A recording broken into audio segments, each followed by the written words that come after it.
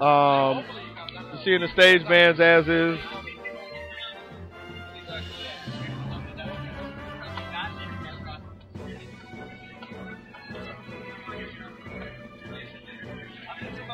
And I hear a lot of talk about shines.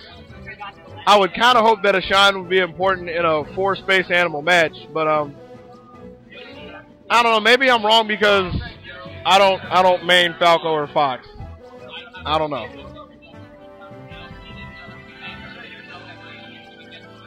Just a little random fact, or just like a little random comment while we're sitting here waiting. I'm not really too much of a fan of doing teams commentary because it's hectic. I know nobody cares about it, but I'm just randomly throwing that out there. Like when you do commentary, anybody who goes out there to do commentary, wait till you do teams and you're just kind of sitting there like there's a little too much happening. Which is why I try to break it down to somebody's life story. And seeing as he's looking like the most interesting thing on the screen, I'm gonna give you the life story of PeePEe. Because I see Toucan Sam and some foxes. We got I think that's Tag over there. I think Tag's over there jamming out to some music. Hey Cactuar. Alright, that's totally Tag. I just had to make sure that was Tag over there jamming out. Cactuar over there winking at me. He looks like he's got some surprises for you people.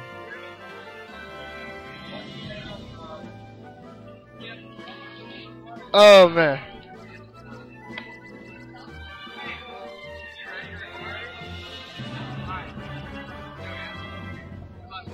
GLHF all around, and we going to Space Animal Stadium for the first game. PeePEe going right into the fray. He throws a little bit of no fair at all. Ye's coming in with the assist.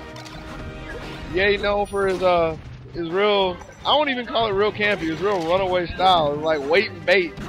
Like he's going fishing. I mean that's what happens when you in the Carolinas. That's why they're famous for the catfish. But Tag and Cactuar, you know, they're showing no fear. They're taking time. They're making good work. I mean, it's kind of bad that I said that and they're both off the stage, but they're not afraid to take a little nibbles at the bait. You know, they're like some of the most aggressive fish you're probably gonna see for this matchup. Look at that dancing around, waiting for Ye to come off that platform wrong. But Ye is like, you know, why? I could do work, but I'm black. I don't understand the concept of exerting extra force. It's just I'm gonna chill out and try to let PeePEe do all the work. The problem is they both getting messed up. Team combos, looking like MVC3 up in here. PeePEe trying to get a little more real estate for his team. Ye comes over the top trying to sandwich him, trying to flank him. Pays a little bit too much attention to the distraction and he loses PeePEe. PeePEe comes back with a good save, you know. Ye might not be able to save his partner, but PeePEe can. Ye can get the kills though, and that's what's up. Looking like 6 stocks to 5. Ye's dead. Like that's all I need to say. He's trying to get in there and save PeePEe, but Fox isn't that fast. That's what he's got an R-wing for. PeePEe with the give me my money forward throw. They're trying to keep the sandwich in the middle. Tag and Cactuar just keep jumping up. They don't want to stay on the ground. They don't want to give PeePEe a clean shot, you know.